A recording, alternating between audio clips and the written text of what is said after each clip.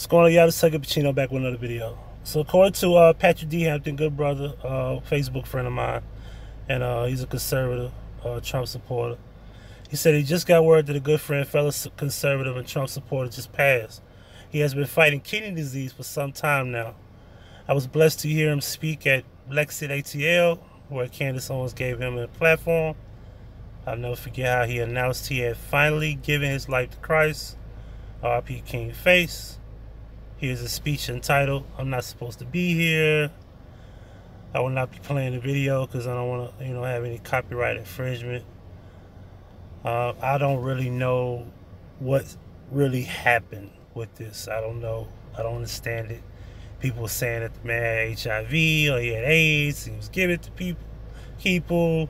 Apparently he had been spreading it with different women.